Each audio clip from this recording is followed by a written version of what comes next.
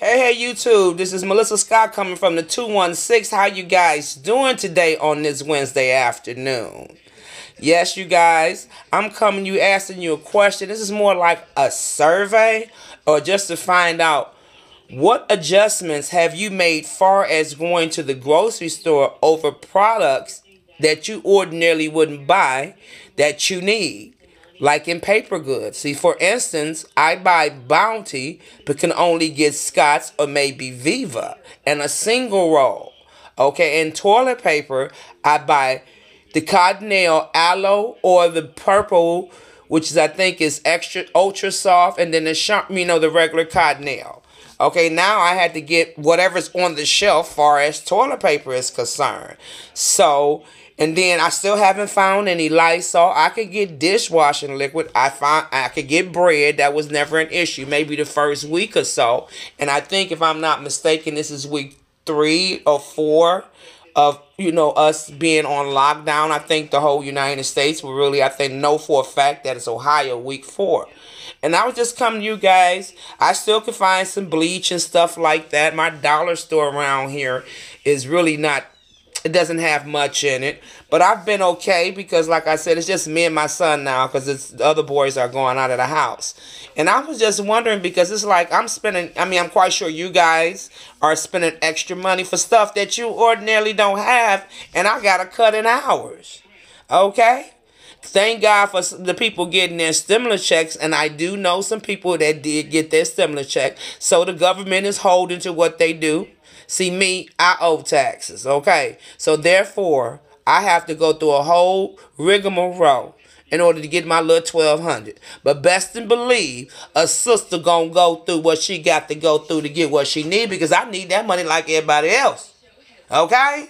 Even though I'm supposed to be an essential worker, but my job ain't even, and I hope y'all listening to me. I don't give a damn. I hope y'all are listening to me.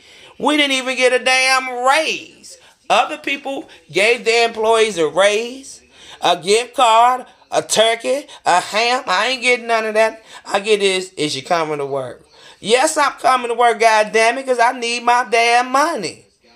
I don't get no other income. I got to come. Okay? And I'm used to working 6 to 2.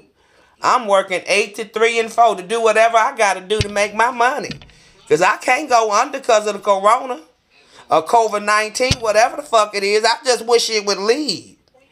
But like I said, I need you guys to share, like, and subscribe to this video.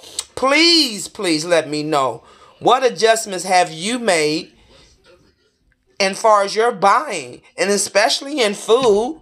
Because I've been pretty okay with that.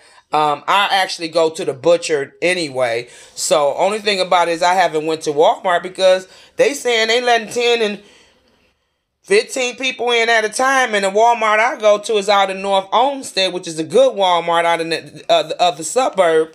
Besides me, I don't go to the one in the inner city. So I've been getting the things that I need, but I sure been paying a little extra. Like that price gouging. Is what you call it, price gouging? Yes, they've been doing some things, okay? Sister ain't got no money as it is. I just want to know what you guys are doing. I'm adjusting, but I'm not adjusting if it's such a thing, Money going out the pocket, I'm missing, believe me, a good $250 of my check. And if you think about that $250 every 2 weeks, that shit add the hell up. Shit, I'm already, damn, I don't even want to talk about it. I'm for real.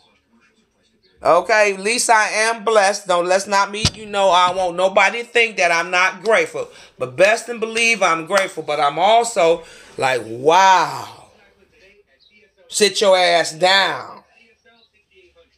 Okay? Like I said, please like, share, and subscribe. I want to know, and this is seriously, what you guys and what's going on in your state and how many adjustments besides social distancing that you have done.